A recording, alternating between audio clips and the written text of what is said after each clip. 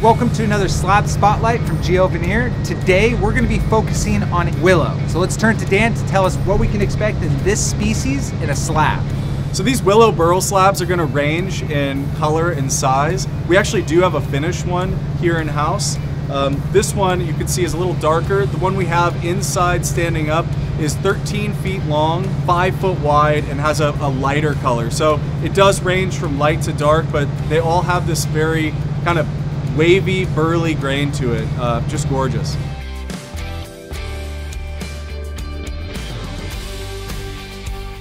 So if you're interested in any of our willow slabs, head to our online gallery at geoveneer.com, the home of wood.